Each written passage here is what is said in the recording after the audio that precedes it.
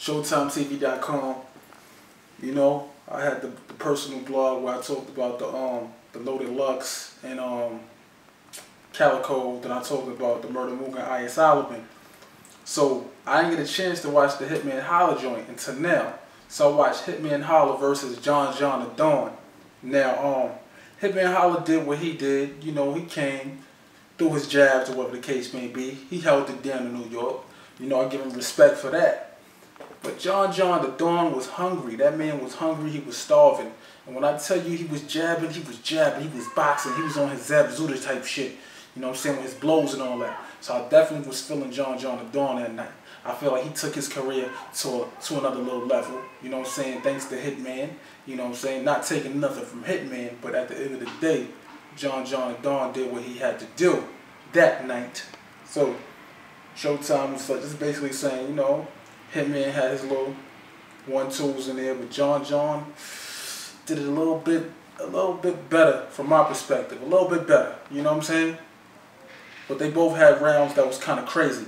Now, what I want to talk about, what was kind of crazy to me, I just watched it 2 days ago, you know, because I'll be, you know, back and forth in between the States or like wherever I'll be at. You know, I have so many things going on, you know. I did make it to the Jay-Z after party thing, you know, after the Barclays performance. I did do that, you know what I'm saying. My wives was there, you know, Karen Gravana, what's her name, Ramona Rizzo, you know. So I definitely was doing, where were you at? DNA versus Ness. DNA and Ness. Now that battle was kind of crazy. DNA was doing his thing. Like, he came ready. He was hungry like a ravaged lion. Like, he was ready. Like, everything he had to say, it was on point. Ness, you know what I'm saying? He's doing what he had to do. He had his bars in there, but at the end of the day, I just feel like that man was distracted. He came upset or something like that. He was throwing jabs at the crowd. He was throwing jabs at Smack. He was throwing jabs at just everybody who was in the building. You know, Puff was in the building, so I guess he probably felt uncomfortable about Puff being in the building.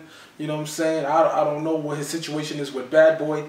You know, not to take nothing from Ness. You know, he do what he do. He an MC. You know, he had some lines in there that was okay, but I just feel like DNA came off that night. You know what I'm saying? I'm not scared to say my opinion on who I thought won. You know what I'm saying? Like, that's not gonna happen here. Like, I'm gonna let you know how I felt. I felt like Ness, you know, did what he did, but he was kind of distracted. You know, DNA was going in. Like, he was like, look, hold up. He wasn't even caring about the extra bullshit. He was like, hold on. He was ready to get in that ring and do what he had to do. Ness looked like he was just frustrated, like he was upset. You know what I'm saying? He's worried about everybody else rather than worrying about DNA. You know what I'm saying? So, and I'm a fan of Ness. I ain't gonna lie. You know, I got the band album. Don't get it twisted. The band album is hot. I'm feeling it. It's hot. It's a hot album. He got a hot song with Sarah Stokes on there. You know what I'm saying? I liked his battle with Jay Mills. You know what I'm saying? I'm a fan of that. So, you know, at the end of the day, watching this as a fan, I just want Elliot Ness to perform. Just do what you do. Stop worrying about the crowd hating. Stop worrying about what everybody else is doing. Just get in there and do what you gotta do. You know, DNA was directly you over here worrying about everything else, but DNA is just hitting you hard with the hitting you like he mashing on you. You know what I'm saying? I'm not saying it was that bad, but at the end of the day, he made his presence felt. You know, and I kind of was like, I'm gonna get that one to DNA. You know what I'm saying?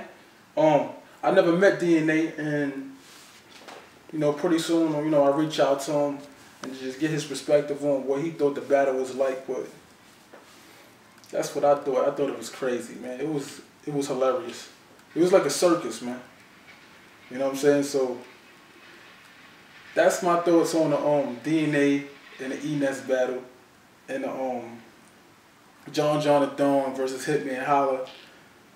You know, it seemed like the underdogs, the so-called underdogs, came up on top and did what they did.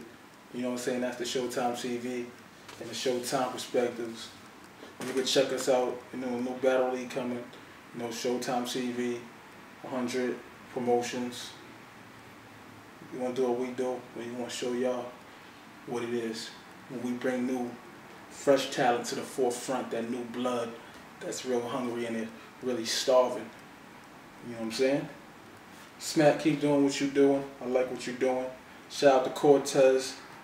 You're an animal. Shout out to D Chambers. I just saw that man in Brooklyn. Coney Island Warrior. He doing what he doing. Just chopped it up with Head Ice the other day. You know what I'm saying? On the Jack, me and him is cool. We doing what we doing. You know what I'm saying? Team Wolf is on deck.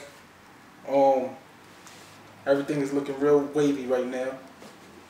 So, you know, signing off, SHO-TIMETV.com. 100 promotions. Check it out. I'm gonna have some footage on that site too. And check out my official View Me, that's VUMEE.com,